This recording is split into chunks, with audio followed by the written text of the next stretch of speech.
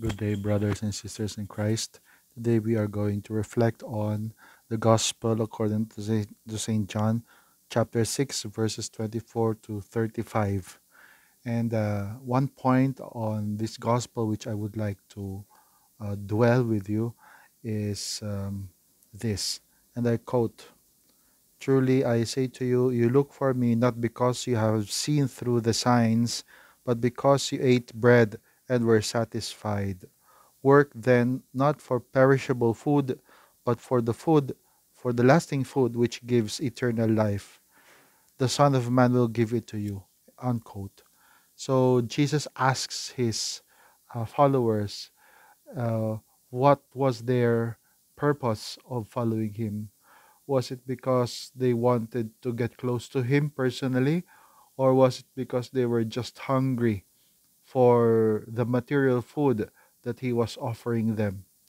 And when we uh, dwell on our relationship with God, many times it is convenient, it is helpful to ask ourselves, why do I pray? Why do I go to Mass? Why do I want to have a relationship with our Lord Jesus Christ?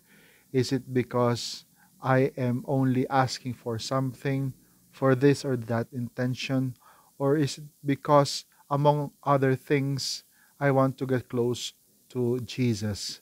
It is not wrong to ask for things, but the point of a relationship, any relationship, is not only because of the benefits, but mainly because of the person, himself or herself, the one whom we are relating to. Remember that we are gifts to one another. Let us ask our Lord to really enlighten us, to get honest with ourselves in order to see what our deepest motivations are, even to following Jesus.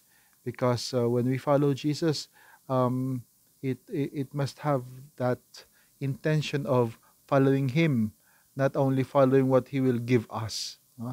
And so this also takes us to the motive why we are having friends. One byword now is friends with benefits. No? So let us hope that we are not one of those people who uh, use or even misuse the word friend only to get something out of someone. May God bless us all. Keep safe.